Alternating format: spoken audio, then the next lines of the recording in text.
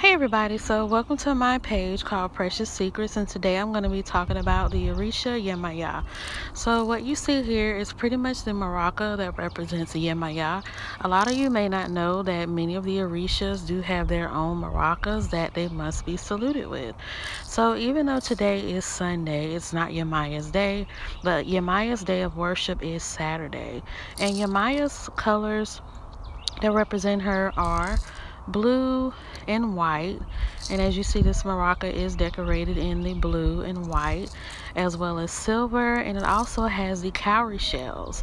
Now, one information that I do want to give about the cowrie shells that you see on the bottom of the maraca as well as the top is that cowrie shells have a lot of representation in the Yoruba Nigerian culture, which is where the Orishas come from.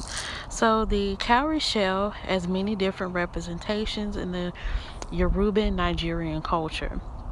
So, cowrie shells do represent wealth and prosperity in the Yoruba Nigerian culture, but they were also used as a mean of currency in the Yoruba Nigerian culture as well, and also in Ifa divinations, where you pretty much go to Babalaos to find out what the Orishas have in store for you, or mainly pretty much what the Orisha Orumila, who is the Orisha of divination, has in store for you.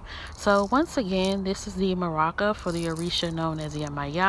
The Orishas in the Orisha pantheon, as well as the Orishas outside of the Orisha pantheon, do have their own maracas that have their colors that represent them, as well as the cowrie shells at the top and at the bottom. Now, some of them may not have cowrie shells at the top or at the bottom, but I'm sure that some of them probably do, since cowrie shells are used in Ifa divinations, and cowrie shells have a lot of different meanings and representations in the Yoruba Nigerian culture.